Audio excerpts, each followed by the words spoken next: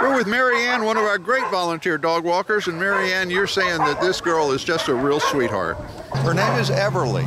She is. She walks very nicely on her leash. We just went for a little walk this morning, and she does her business outside. She likes to be around people. She'll lean into you whenever she's walking, and then we always stop over by the benches, and she enjoys being close to people. She'll give you a hug. She sits on command, and she's very relaxed. She seems to be calm, and she's just really a joy. Sit. Sit. Girl. That's how to sit.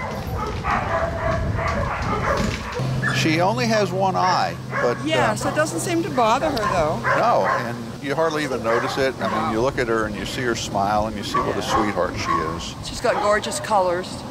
She does, kind of brindly. White down the chest, and then she has this nice brindle coloring. Yeah. And she's such a love. Everybody says she's real affectionate. Look at that. Look at that. Hey, sweetheart. Yes, kisses. Oh, kisses. You want a biscuit or not? Takes treats gently.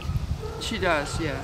And we hear that she likes children, too. She's good with kids. Yes, that's my understanding. Yes, she seems to just enjoy being around people in general. Something that one of the staff was telling me is that the reason she's still here, being such a lovable dog, is that when you walk past her kennel, she's kind of reactive, but that's not the real her. You get her outside, and this is what you get. Dogs go by when we're walking, she's fine. Yeah.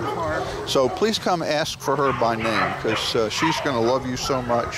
Her name is Everly, and she is at the Nassau Humane Society in Fernandina Beach, Florida. Please come see sweet Everly.